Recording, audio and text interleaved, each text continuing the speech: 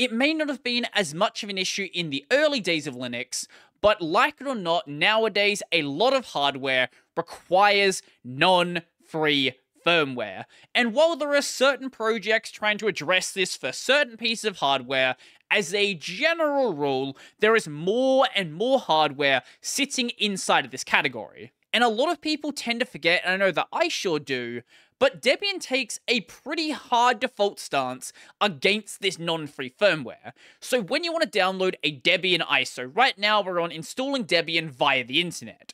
The ISO you're going to download here has none of this non-free firmware. So if you have, say, a weird Wi-Fi card, for example, that requires some of this firmware, it is not going to function. But at the bottom of this page, there is a warning about this.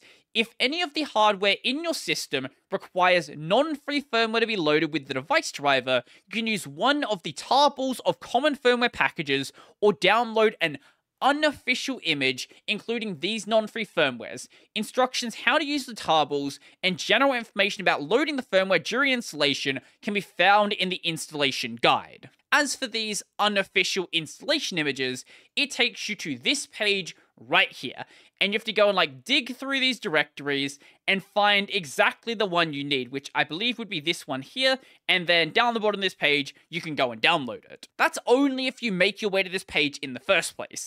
If you go from the Debian.org website and you go to download, it doesn't actually give you a clear indication of needing the unofficial image. It is on the page, but it's just part of the regular text.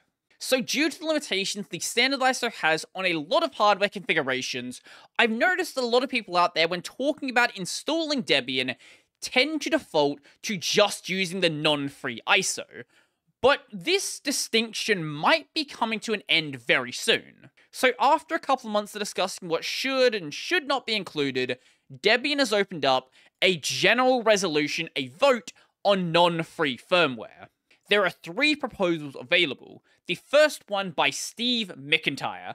We will include non-free firmware packages from the non-free firmware section of the Debian archive on our official media, installer images and live images. The included firmware binaries will normally be enabled by default where the system determines that they are required, but where possible we will include ways for users to disable this at boot menu option, kernel, command line, things like that.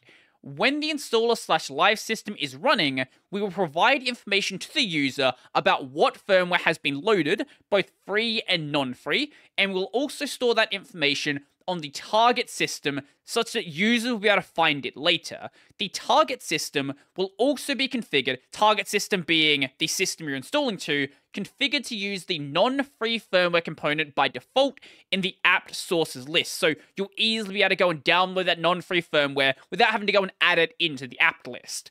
Our users should receive security updates and important fixes to firmware binaries, just like any other installed software.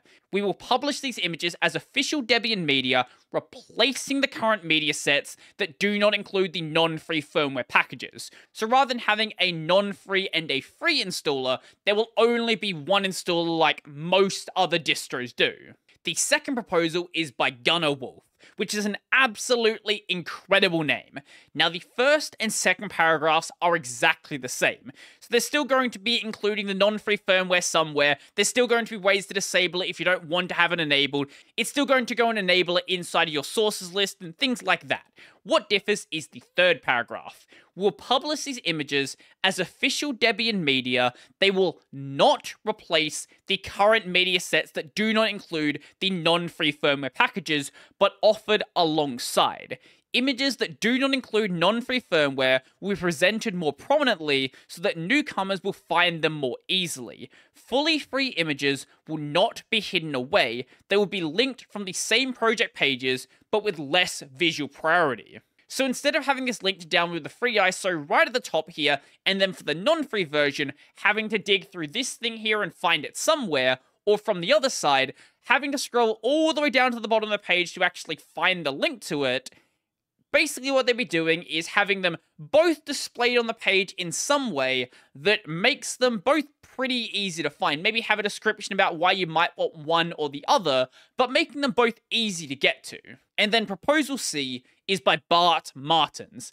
The Debian project is permitted to make the distribution media, installer images, and live images containing packages from the non-free section of the Debian archive available for download alongside with the free media in a way the user is informed before downloading which media are the free ones.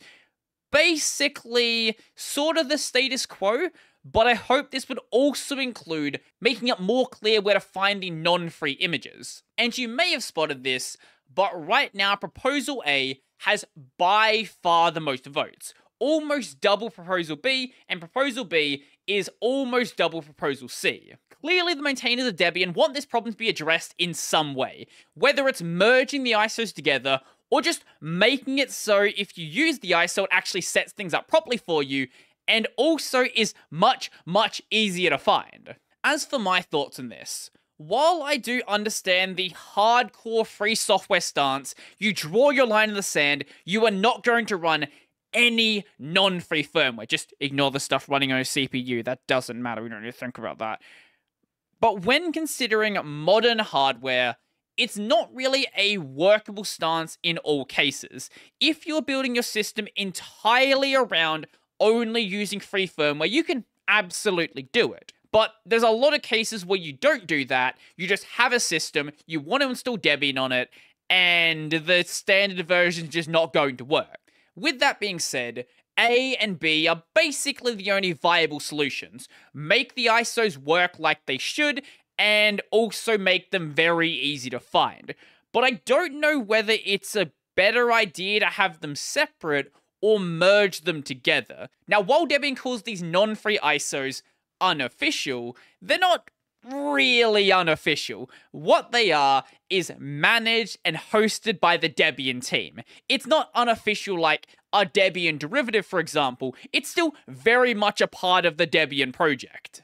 So with my fairly limited understanding of managing a distro or managing installation media, by limited what I mean is I know a couple of distro maintainers and I've read some forum posts, I would have to assume that managing one ISO per architecture is probably easier to do than managing multiple, when it comes to things like building them, testing them, and things like that, especially because they both share a lot of similarities. The non-free version is the free version with some extra things plopped in, so there's sort of a lot of repeated work that you need to do there to get pretty much the same result. Plus the fact that when you merge them together, there's less overall load on the Debian servers. While I personally would vote for Proposal A if I was involved in the project, is a perfectly fine proposal as well, and if that ended up winning, it would still be a much better situation than the current situation Debian is in.